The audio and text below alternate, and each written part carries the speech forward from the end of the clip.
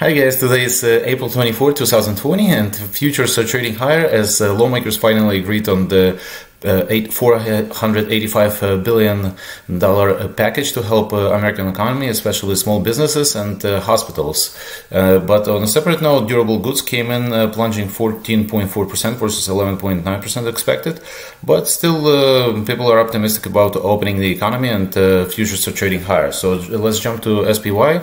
And SPY is going higher, I guess, because this is... nothing stopping SPY and looks like it's going to cross the 50-day moving average here, but I'm looking at the convergence of the MACD here, so I'm very careful again. But in general, people are optimistic and buying SPY. I am not, because I think that in May we're going to have a lag down after we reopen, but who knows. I have to stay with the market and look for pockets of opportunities. Okay, so let's jump to corporate news. INTC. Intel reported a huge beat, actually, revenue higher by over 1 billion, and but at the same time they provided soft guidance on a conference call, talked that the pandemic can influence the financial results. So stock is lower, but I think it's pretty good buy on a pullback. Actually, in the 53-54 area, I'm gonna start buying Intel because they always provide the conservative guidance, but they always beat huge, and I think Intel can benefit in this environment, in a stay-home environment. So I think Intel on a pullback is a big buy. Okay, so let's stay with the technology theme. Limelight Networks. It's a smaller company and it's a provider of content delivery networks. They provided pretty good Q1, but soft guidance, and they fell pre-market a little bit. But I think it's not a bad idea to buy the stock. That's in the same space. My favorite is not AMAT, but Akamai. Akamai Technologies. Akamai is trading low hundreds, but I think it's still too high a little bit. I'd like it to come down to buy it, but in general, Akamai is the leader in that space. But Limelight is not a bad buy in my opinion. Okay, EHTH.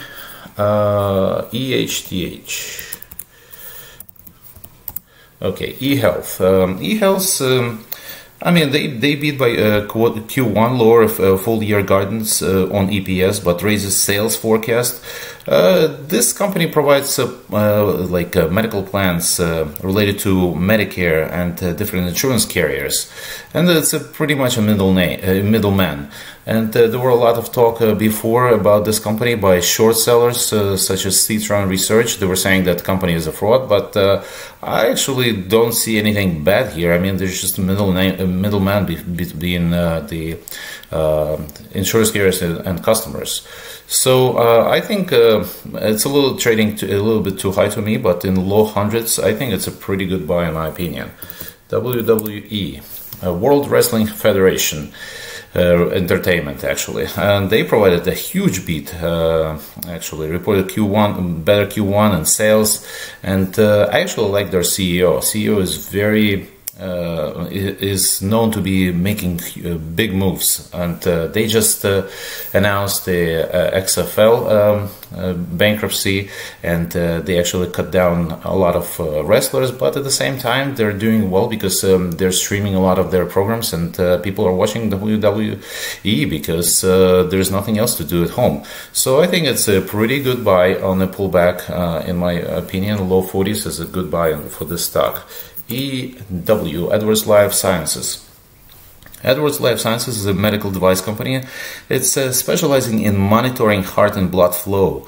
So they reported top and bottom beat, and, but at the same time they cut its full year guidance, and they cut their outlook by 500 million. So this stock is trading a little bit higher, but in general, not a bad stock to be in if it pulls back a little bit. So under 220, I think it was a good buy, but 226 is a little steep for me, but I would wait for it to come down a little bit. Okay, staying with the medical theme, Inovio Pharmaceuticals. Yesterday had the interview with Jim Cramer, and the CEO had the interview with Jim Cramer, and they said that the vaccine could be available in 12 months. It's possible to be available in 12 months. Stock is trading higher after this interview and pre-market.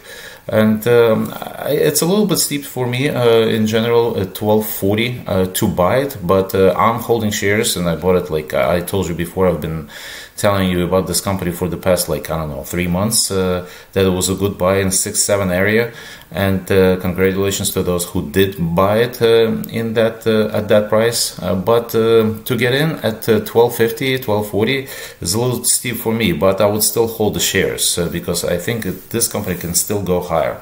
In the same space, Moderna is also too high for me, and I actually told you about Moderna as well.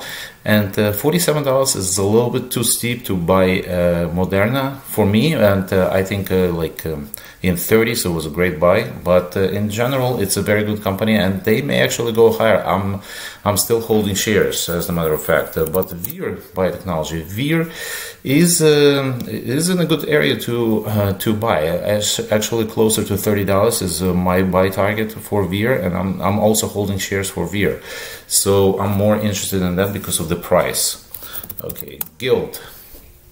Okay, GILD Sciences had influenced markets yesterday because Financial Times came out with the article that China remdesivir trials flopped in Wuhan. So, but later on, a lot of people came out and said that that's not true, and it wasn't administered correctly. And actually, GILD paired the losses yesterday, and the whole market actually fell when that article came out. So, in general, I think GILD is a pretty good buy in the mid-70s and sell in high 80s. But that's a little bit too dangerous for me to get in right now with a lot of uncertainty about the company. Okay, so SNY, Sanofi. Sanofi is a better company to get in because they reported a beat on Q1 and reaffirmed full year guidance and outlook, and that's a good company. They're working on several vaccines for COVID-19, and I think that they can go higher in general. They have also a lot of collaboration working with other companies. Okay, so NSRGY. Nestle benefited from consumers stacking shelves as a drink company and beverage and drink company, and but they're trading very high to me. I mean, yes, it's a pretty good place to be, NSRGY, but still it's a little bit too high for me to get in right now. I'd like it to come down to establish a position. AXP. American Express reported earnings beat, but sales fell, triple its provision for credit card losses and credit losses to $2.6 billion. I don't know if I want to be in AXP, American Express. In general, it's a good company. It's a Buffett company, and I like AXP. But I don't know if I want to be in AXP reporting these kind of numbers. And I really didn't like the numbers, to tell the truth. So I would stay away for now. Okay, so MESO. Mesoblast. Rising, I don't know, like 150% this morning after reporting that its high survival rate for COVID-19 from its COVID-19 treatment of Remestemcel. So they said that 75% of the patients treated with their treatment came off the ventilators, and they're going to ramp up its phase 2 and 3 trials. So that's a very good news, actually, because as you know, the percentage of the people who survived on the ventilators were very low, like 20%, and they're saying that 75% of their patients are coming off the ventilators. That's really good news for MESO. I'd like to get into this company, to tell the truth, and but I don't want to get in when it's up like 150%. So I would fade the open. I think it will come down after the open, and then maybe try to establish a position, but don't go too heavy because this thing is dangerous. Okay, Verizon beat by 3 cents. Revenue came in below forecast, and they will say they will emerge stronger from this after this crisis. But I mean, Verizon is Verizon, so they pay pretty good dividend. It's a safe company, a safe stock to be in, and I think it's a long-term buy, in my opinion. Okay, so CLR, okay, Continental Resources, and they cut its oil production in half in North Dakota. It's actually halted its oil production in North Dakota, and they say that they will not supply crude oil to its customers at current prices. And the stock is higher a little bit because the oil is higher, but in general, I don't want to be in any oil company at this point, because they're very dangerous right now, because oil, I don't know what's going on with oil. It's there's nowhere to store oil, and that's going to be very dangerous, even though this company is trading higher. Okay, PSO. That's an interesting company, Pearson, and it's an educational products company. Reported a drop of 5% in first quarter revenue, but because it was hit by school closures.